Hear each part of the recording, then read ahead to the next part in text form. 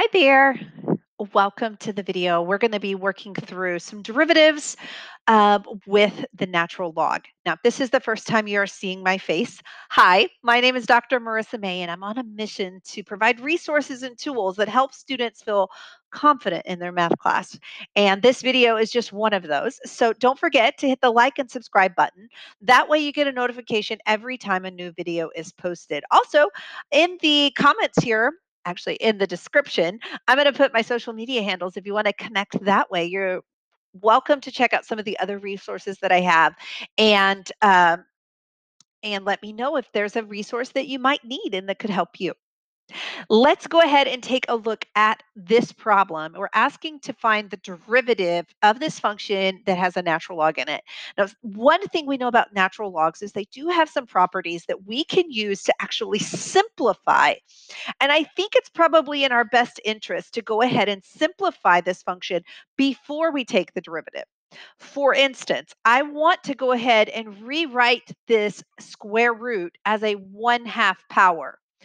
Now, if you're remembering back to your natural log properties, you'll remember that those exponents become coefficients. So instead of having a 1/2 power, which by the way would be not fun really to take the derivative of, we're going to make it much simpler by pulling that 1/2 in front. Then we see that inside of the logarithm, we have a division. So I'm going to rewrite that as a subtraction. And again, what we're doing is we're simplifying so that when we have to do the calculus part, when we have to take the derivative, we're making it as simple as possible. And so by splitting these up, we're actually avoiding the quotient rule. Notice that I put it in parentheses with the 1/2 because this 1/2 is going to have to be distributed to both of them.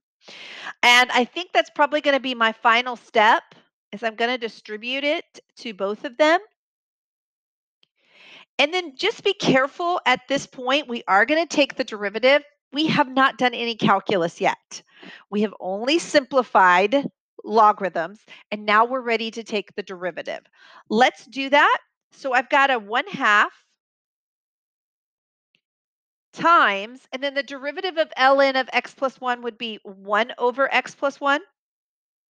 Then I've got minus 1/2 times the derivative of the ln of x minus 1, which is 1 over x minus 1. Now, we probably are going to make a common denominator here. So let's do that. On the first fraction, I'm going to multiply the top and the bottom by the x minus 1.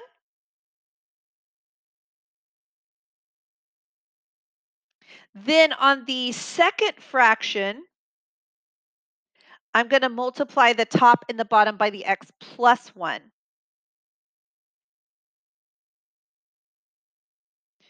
And so look at what my numerator looks like. It becomes x minus 1 minus here, and then I have to distribute that to the x plus 1.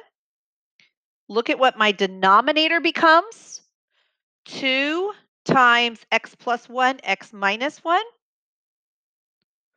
So let's simplify even further. We'll distribute the minus here. That gives me x minus 1 minus x minus 1 over 2 times. I'm going to go ahead and multiply these two parentheses together. That'll give me x squared minus 1. And so y prime equals negative 2 over 2 times x squared minus 1, or negative 1 over x squared minus 1. So that's how we take the derivative. We actually did a lot of work to make taking the derivative a little bit easier. I want you to see that the bulk of our work is really to simplify, making common denominators with rational expressions, simplifying natural logarithms. So I hope this helps. If you have questions or you'd like to see other resources, be sure and leave a comment below. Bye for now.